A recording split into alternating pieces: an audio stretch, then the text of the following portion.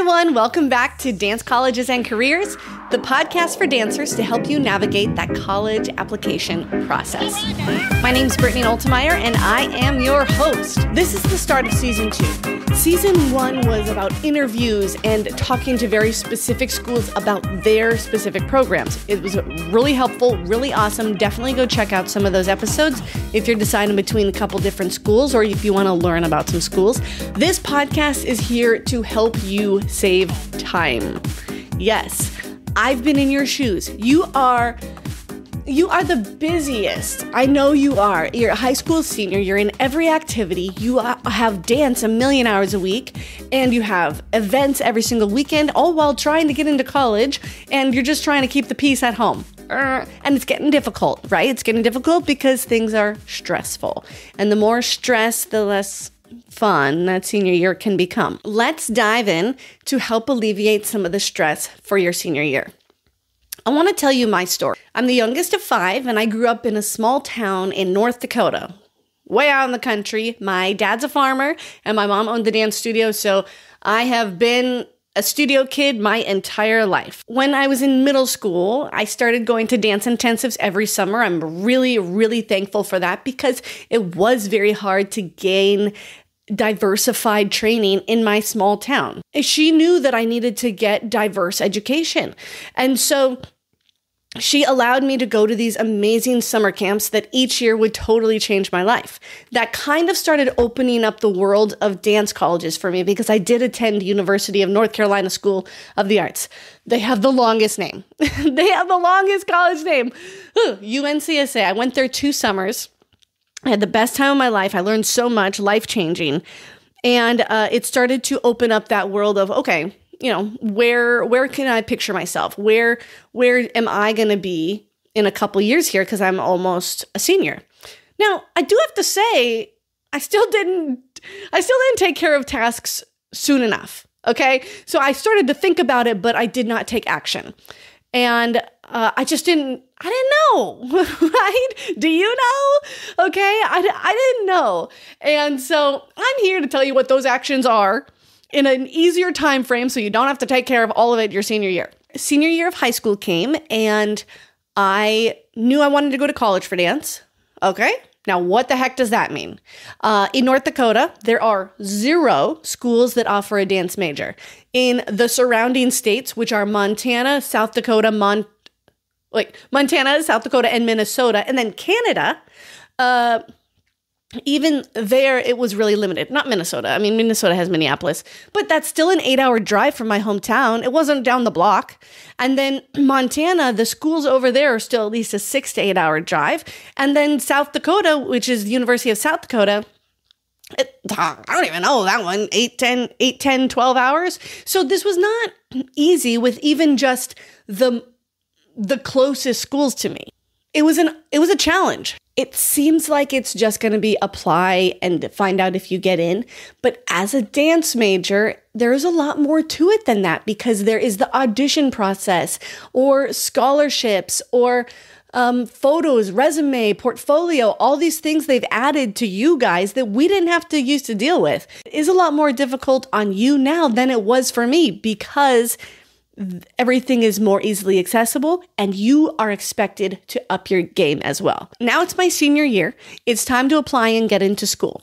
I have been working my entire school career on this day, right? On getting into college. And now the time has come and I felt totally lost. I felt frustrated, confused, overwhelmed, and I had no idea where to begin.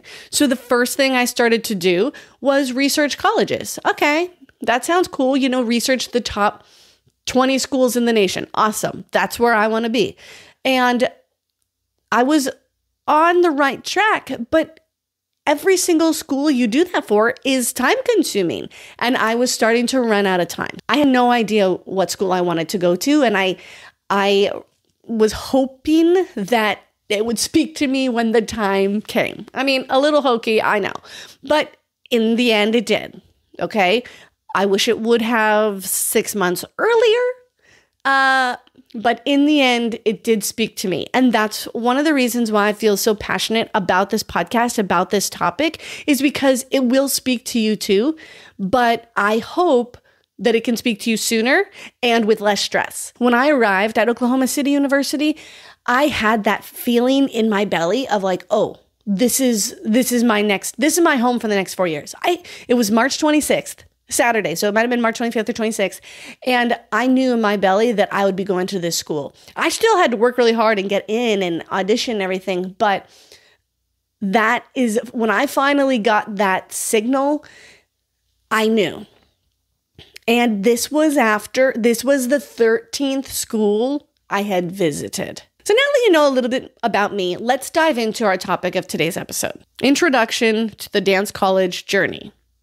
The very first thing I need you to think about is, why do you want to go to college for dance? If someone asks you, what's your answer? Have you thought about it yet? Or are you just like, I don't know, because I'm a dancer. It's just what I do. Is it because you want a career in dance? Because you love the work ethic? Maybe because you know it's your identity and you want to be surrounded by other people who get you? Keep refining that as you are doing this research, so you can grow, because you're going to grow a lot in these next couple months. Now remember, every school is different. They have their different nuances. But today, this point is a general overview. So I'm just here to give you the tools to start doing your own research and feel a little bit more confident about what you're looking at. So the first thing to be aware of is it a 2-year or 4-year university? The next question is it a conservatory or a liberal arts? So Oklahoma City University was a liberal arts school, so that just means that we had our dance classes, but then we also had requirements for our academic classes as well.